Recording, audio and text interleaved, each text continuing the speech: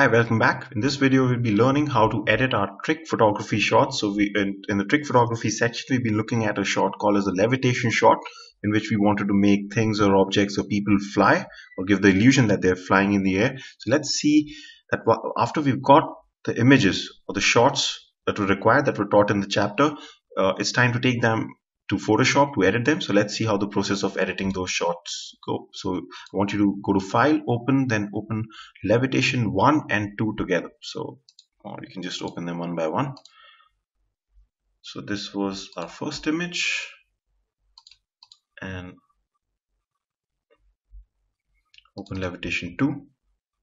So you got two images as described in the chapter. And what you do is, again, we'll be using the superimposing technique here. So what you do is you drag out the image which has the setup, and then you use the move tool to place it over the image which has nothing. So make sure they're together. And how you can verify that is if I just hide this layer, so you can see it's moving, so that means they're not completely aligned right now. So just probably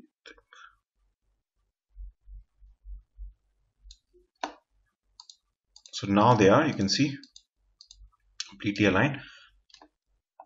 And if you cannot manually align these images, what you can do is just select both of them together, go to edit and click on auto align layers.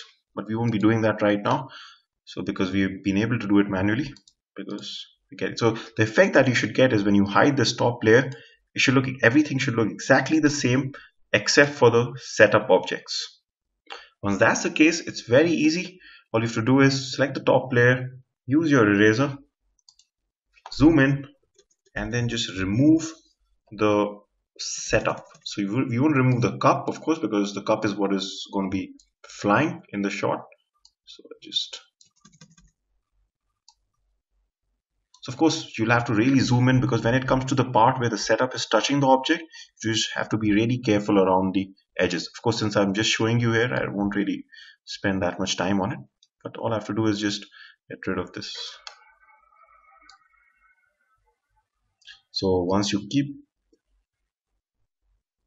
so of course, so you can just probably zoom out now, because it's much easier to work on the whole setup. So you can just increase my eraser size and then just remove everything. And now you can see, if I just zoom out, that we've got a shot.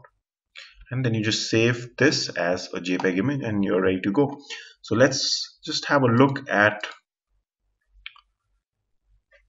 another shot like this, which you've already seen. So I want you to select, open Levitation 3 and Levitation 4.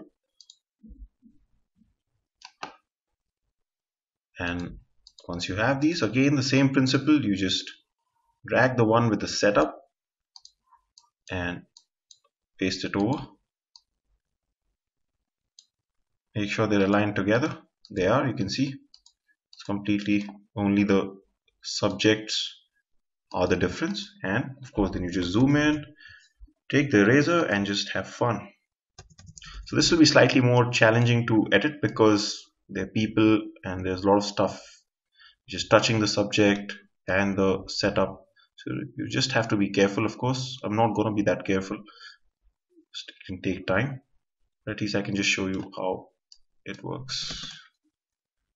So any part which is near the foot, for example, here will be tough to edit. So you'll have to really zoom in and do it.